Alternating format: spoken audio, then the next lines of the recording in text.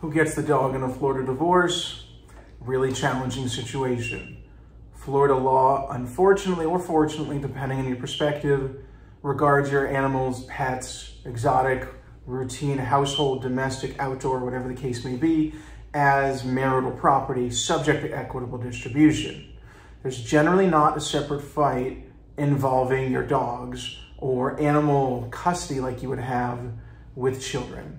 The court doesn't necessarily divide those issues to determine who's best situated to take care of whichever dog, cat, bird, bunny, rabbit, fish, at which times, when, where, how, and with pickups and with overnight time sharing and those sorts of issues that are otherwise involved when there are minor children. Instead, the court generally is guided, even though it's not clearly specified, in my opinion, in the statutes or necessarily in an abundance of case law, because there are only a few cases on this subject. The court generally provides that one party or the other will obtain possession and ownership, sort of like you would a house or furniture. That the court will decide which spouse will have ownership and possession of the dogs, the cats. In this case, it may be a good idea to provide evidence of who owns the dog officially, who has a certificate of ownership or adoption papers, who takes the dog to the vet. Just because it may be treated dissimilarly as a child custody case doesn't mean you cannot provide evidence and facts. If this ultimately gets to trial, you still have to argue your case for why you're best situated to have possession control of that particular pet. Why, when, where, and how, and who is going to feed your dog most frequently, take your dog for walks, who's going to take your dog to the vet when necessary, when there's some sort of an issue involved.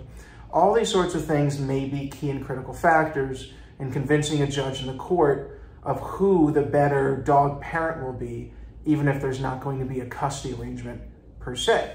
Now, transition very quickly.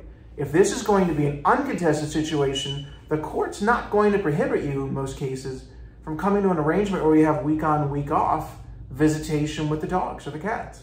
The court's not going to tell you absolutely not to. But the issue may become, can you enforce that?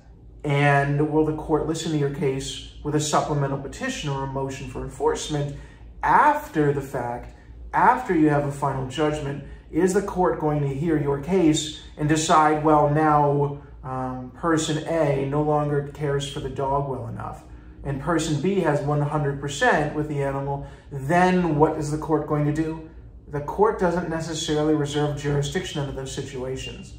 So while this area of law has some clarity, there are many gray zones. And because of that, if at all possible, you may wish to consider, as a pet owner or co-pet owner, having an arrangement on your own terms rather than having the court award ownership of your pets to one party or the other, because you may be the person that misses out. Or, of course, you may be the person that has 100% ownership, but that's a difficult situation, not just for yourselves, but also for your pet. Thank you.